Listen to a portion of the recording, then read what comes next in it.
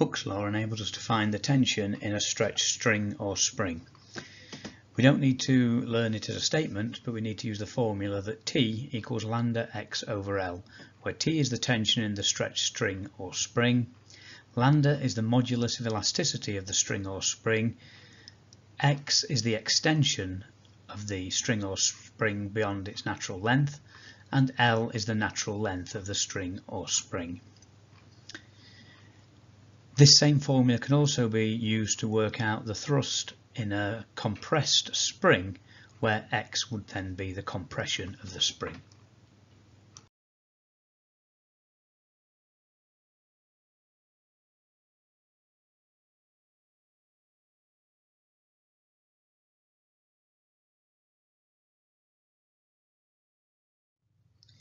In this question, we first of all need to find the tension in the string.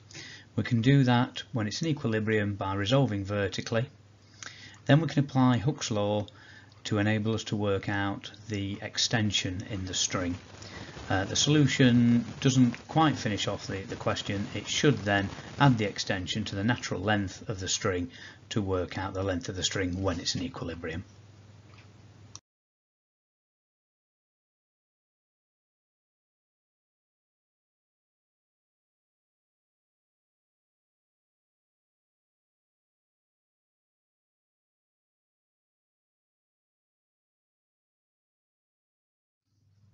The first thing that's calculated is from the diagram.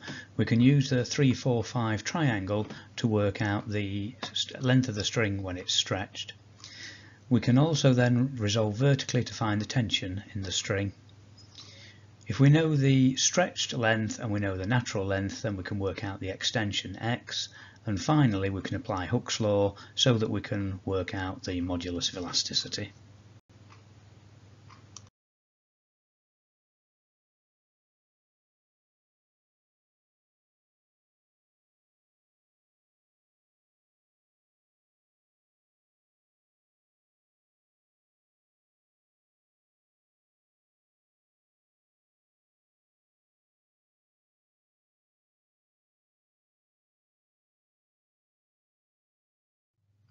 Hooke's law can be applied to a compressed spring as well as a stretched spring or string.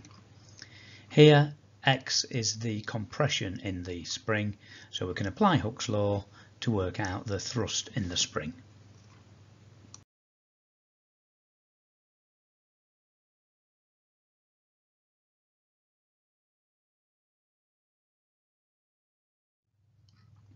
In this type of problem, we need to first of all let one of the strings have an extension x. So here we've let the extension in string AB be x, and that means that the extension in string BC must be 2a minus x, so that the total length between A and C is 4a.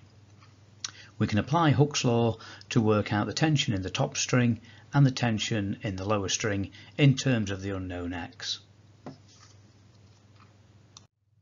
Once we have expressions for the tension, we can resolve vertically, and that then enables us to get an equation where we can work out the value of x in terms of A, and then finally work out the required height above point C. The first thing to do here is to resolve vertically, and that leads us to the equation 2t cos 60 equals mg, and hence the tension T equals capital Mg. Then we can work out the length of the distance from A to P, and if we then double that, that gives us the extension of the stretched string. If we've got the length of the stretched string, we can then work out the extension in the string by taking away the natural length from this stretched length. The first line of this working is from applying Hooke's law, so tension equals lambda x over L, so in this case lambda is 4 mg, the natural length is 2L, and the extension is 4L over root 3 minus 2L.